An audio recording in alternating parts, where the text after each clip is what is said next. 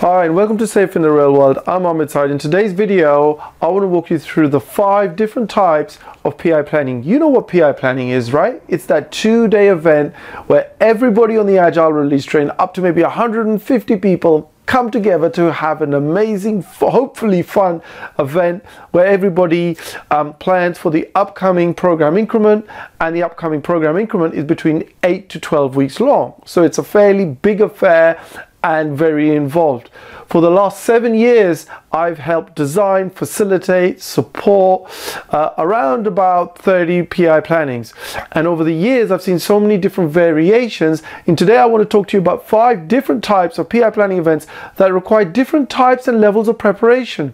This is especially important to know in these days with the coronavirus having changing the needs of PI planning. In just the last few days, many of the programs that I support have come to me and said, Ahmed, can you help us to put together a remote PI planning event which is completely distributed, which is completely remote? So we're going to be talking briefly about that as well. So let's get started. So the first 5 different types of PI planning. Let's start with the first one. So the first one is a fairly standard PI planning that you may or may not be familiar with. Is basically the one where everybody on the train is in one location. Everybody has come, they've come to a single event in a single geographic location. Frequently people will have had to fly in and travel in from different places if you've got a distributed team, and they would come to this one event, and it would be amazing because many times for the first time people are meeting each other, and so they can get to make all of these connections that they wouldn't have made otherwise. They can get to hear the same vision, and it's just a really awesome experience as well. So that's basically what SAFE recommends. You know, obviously it also fits in very well with the Agile Manifesto, and one of the principles of us preferring face-to-face communication, and that's the best form of basically transferring knowledge from one person to the other. So that's obviously the ideal and optimal structure if you can manage to get everybody coming into one location.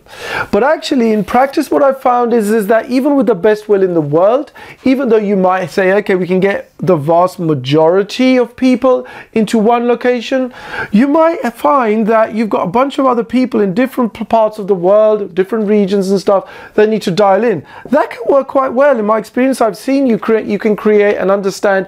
You want to know in advance who's coming in versus who is going to be remote, and you can design and have breakout sessions and other rooms where you can actually facilitate and enable that communication to happen. That works quite well, and is also a very popular model that is quite common out there. Okay, now let's have a look at the third option you have. Now this is where you've got multiple geographical locations. Now how is that different from the second one? Well, here you've got a number of large different events, right? So let's just say, for example, you've got one in the UK, you've got one in Germany, you've got one in India. So you've got 3 different, in this scenario, 3 different geographical locations. You've got people coming to each of these different locations, and what you have is you have a kind of connection across all of these, so everybody can see each other, how they're planning, and they're coordinated and they're aligned in that way. So that's the third type of option. Now you have the fourth option, which is you have effectively the third model, but what you also do have is you have, similar to here, you've got a few outliers over here, and they'll be dialing into different places as is the most appropriate configuration. And then finally, which is very topical at the moment with the coronavirus and everything else that's going on at the moment, is that a fully distributed PI planning event.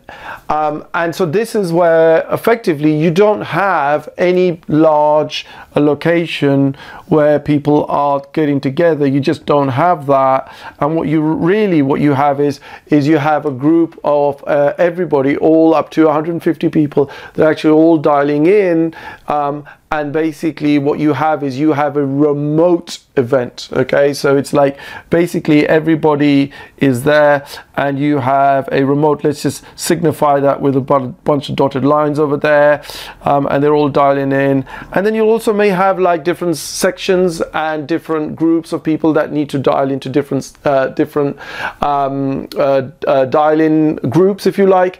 And so in that way you have a fully distributed team. Now there's a lot to it, and in the following videos I'm going to show you how we can start to prepare, how we can get ready, what do we need to think about, and I'm also going to give you some tips on how we can make a very successful fully distributed PI planning event, bearing in mind the fact that we've got coronavirus and so many other challenges at the moment.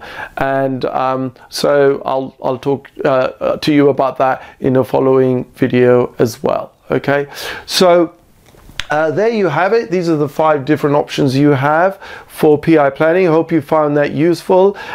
If you'd like to get more information on PI planning, just click on the link below or visit us at www.sprintzero.com, where you can also have a look at our PI planning quiz to see how ready you are for your upcoming PI planning. See you next time, and good luck with your PI planning. Thanks very much. Bye.